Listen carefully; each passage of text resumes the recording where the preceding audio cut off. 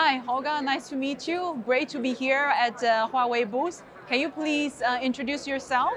Hi, yes, I'm Holger Grau. I'm Solution Director for technical pre-sale support, responsible in the German sales team, and also involved in regarding the demand of the market for new technologies of inverters. Great. Thank you for to be with me today.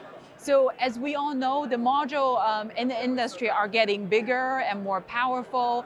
The current is going up. So in case of Huawei, how do you deal with this change in the industry? Any challenge? How do you overcome? Yeah.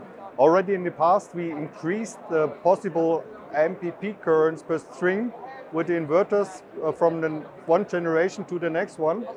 So we achieved with a 215 kTL H0 the current level of 15 amps per string or 30 amps per MPP tracker. We are always connecting 2 strings per MPP tracker in this version of inverters. But now with the newest Vertex modules, we were faced with currents above 17 amps. And that required us to any further development of inverters. And this leads us to the 215 kTL H3 inverter. This inverter has a different concept on the DC side. So we do not work with 9 MPP trackers anymore. We just have 3 MPP trackers. But these 3 trackers are working with up to 100 amps. That means you can use easily 5 strings per MPP tracker.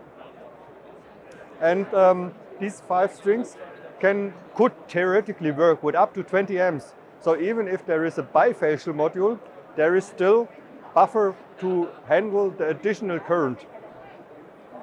And regarding the higher current of the modules, you also have higher power per string. And with up to 20 kilowatt peak per string, you do not need to connect 18 strings anymore. There are 14 strings or 12 strings are sufficient. So the new 215 kTL H3 can connect up to 14 strings. And it's a decision of the system design phase to connect only 12 or 13 or 14 strings. This is the realistic range. And yeah, that's how it is. Great, great. Thank you so much to share with us. It's impressive to see the new latest 215 kTL H3 compatible with the 210 module. So thanks a lot. I know Huawei is one of the top player in the industry for inverter, and the first one actually really make the super powerful inverter compatible with the powerful module. So thanks again. Thank you. Thank you for your time. Thank you.